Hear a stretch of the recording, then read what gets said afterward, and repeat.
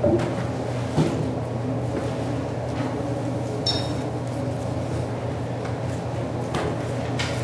when's your climb? What day is your climb? Sunday. Next Saturday? Yes. Sunday. Sunday. Next Sunday, Sunday. Sunday, 8:30 in the morning. 8:30 in the morning. Okay. In New York. No. In Kansas City. Kansas City. Okay. Well, we've been praying for you. So.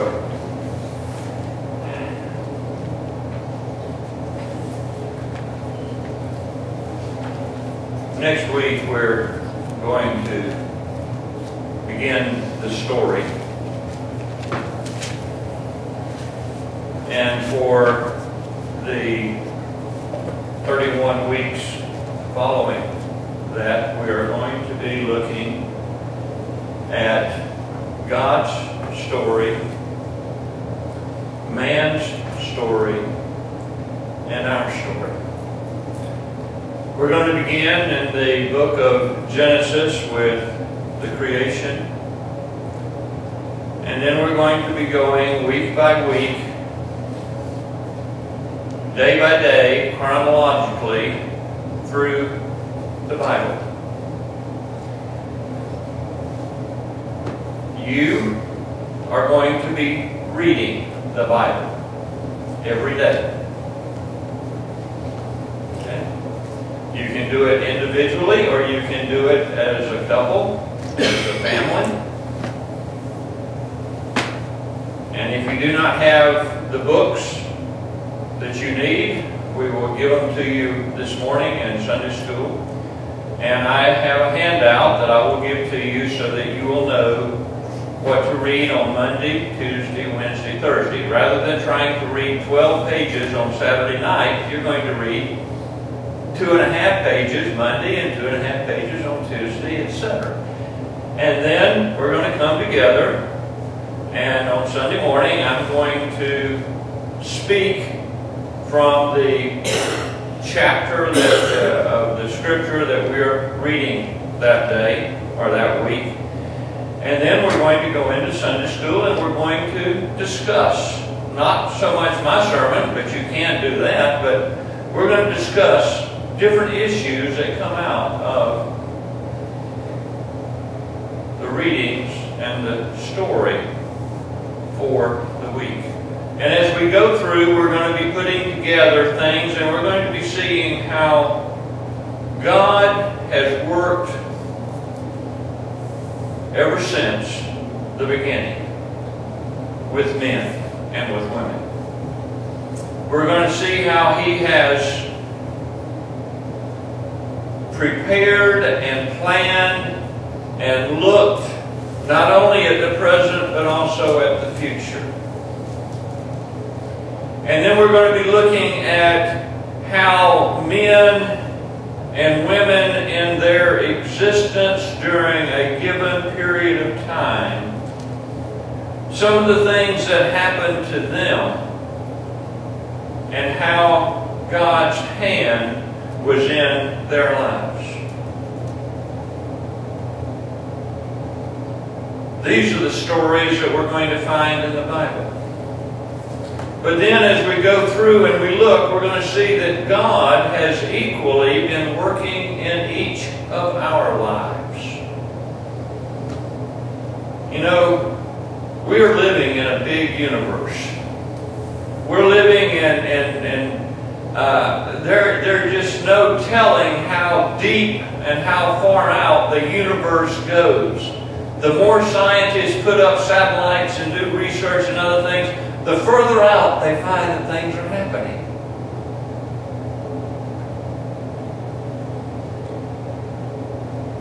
Now, some of those scientists don't believe in God. But some do. I would say probably more do than don't, but I don't have any way of knowing that. But when you look at the universe and you look at what is happening out there, and you think about the fact that all of this is occurring and very seldom do you have collisions.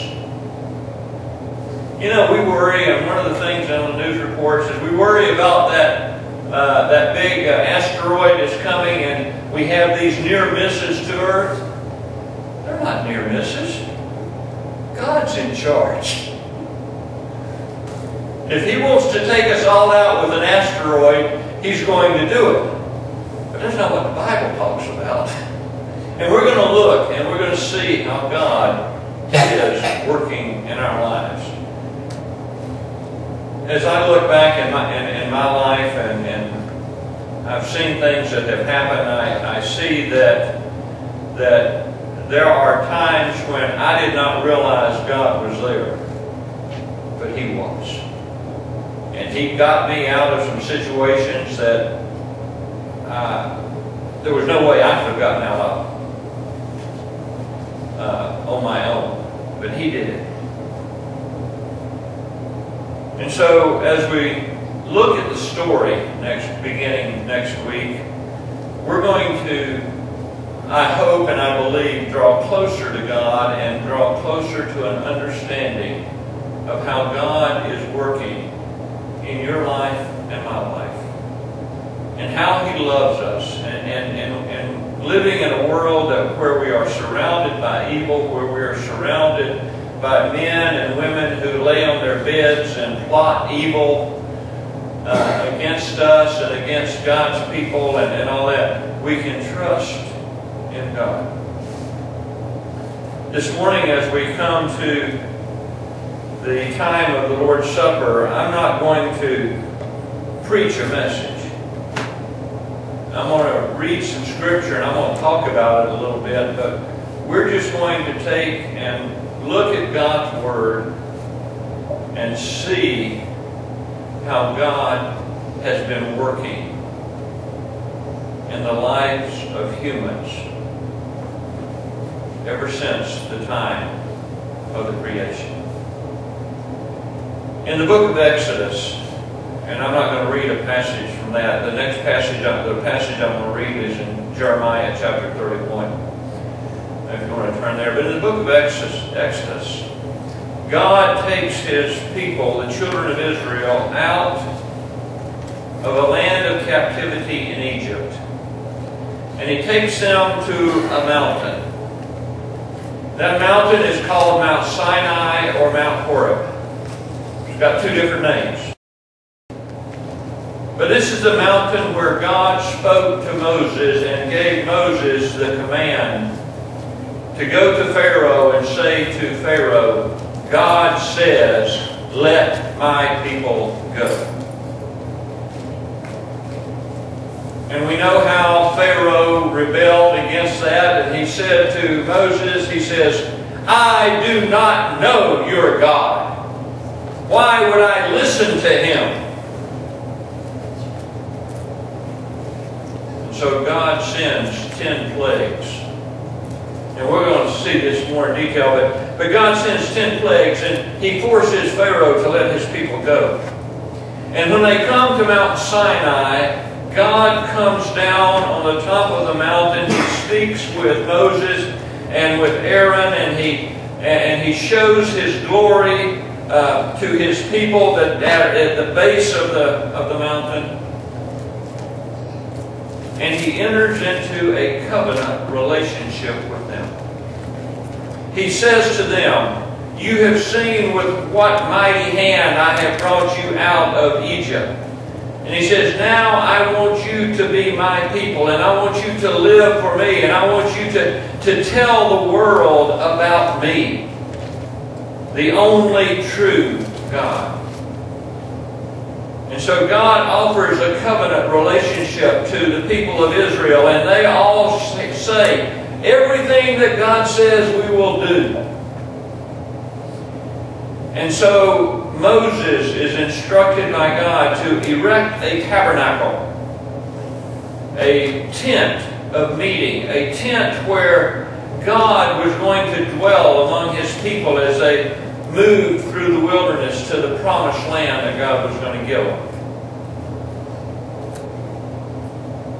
When they got to the promised land, they rejected God and decided they weren't going to go in. And God said, because you have rejected me, you're going to wander for 40 years.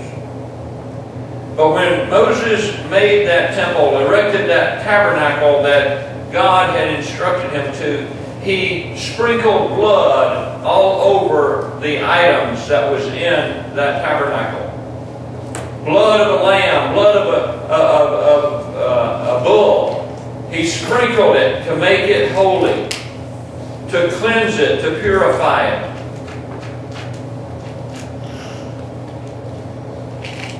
So that it would be a place where God's presence could dwell. For years, the children of Israel lived with the covenant that God had made with them. Although they broke the covenant, although the people, the humans broke the covenant, God was faithful. And in Jeremiah chapter 31, beginning with verse 31, God says something to Jeremiah. Jeremiah is a prophet. He is a spokesman for God.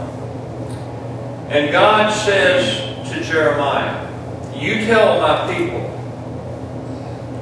that there is going to come a time when I am going to make a new covenant with you. And in verse 31 of chapter 31, we see God speaking. The days are coming, declares the Lord, when I will make a new covenant with the people of Israel and with the people of Judah. It will not be like the covenant I made with their ancestors when I took them by the hand to lead them out of Egypt. Because they broke my covenant, though I was a husband to them, declares the Lord. This is the covenant I will make with the people of Israel after that time, declares the Lord. I will put my law in their minds and write it on their hearts. I will be their God, and they will be my people. No longer will they teach their neighbor or say to one another, know the Lord, because they will all know me, from the least of them to the greatest, declares the Lord. For I will forgive their sins and will remember their sins no more. God said to the children of Israel through Jeremiah the prophet, as the people were going off into captivity, there's going to come a time when God is going to make a new covenant. The old covenant is going to be done away with. It's not a renewal of the old covenant. It is a new covenant. It is totally different from the old covenant. God promises His people that. In the book of Luke, Jesus is sitting in the upper room with His disciples. And they are partaking of the Passover meal. Each year, the Passover is celebrated by the Jewish people as a remembrance of what God did in bringing His people, His children, out of the land of captivity in Egypt. The Passover meal is a time of remembrance of the covenant that God made with the people, with His people. Throughout His life, Jesus taught about God. He did things, miracles, in the name of His Father. He spoke in the name of His Father. And as we have studied in the Gospel of John, we have seen how in the miracles that are related, or in the events that are related in the Gospel of John, how Jesus was preparing the people for a new covenant. That there was going to be a new way of worshiping God. It wasn't going to be through the sacrifices of animals in a tabernacle or in a temple. It was going to be something totally new. And as he ate the Passover meal with his disciples in Luke chapter 22, we find these words, starting with verse 14. Luke 22:14. When the hour came, Jesus and his apostles reclined at the table. And he said to them, I have eagerly desired to eat this Passover with you before I suffer. For I tell you, I will not eat it again until it finds fulfillment in the kingdom of God. And after taking the cup, he gave thanks and said, Take this and divide it among you.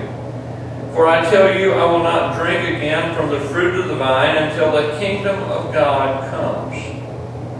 And he took bread, gave thanks, and broke it, and gave it to them, saying, This is my body given for you. Do this in remembrance of me.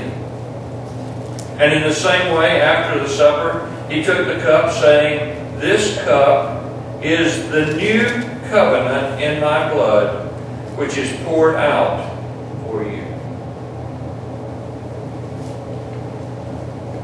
Jesus says, the old covenant has been completed. I am instituting that new covenant that Jeremiah promised.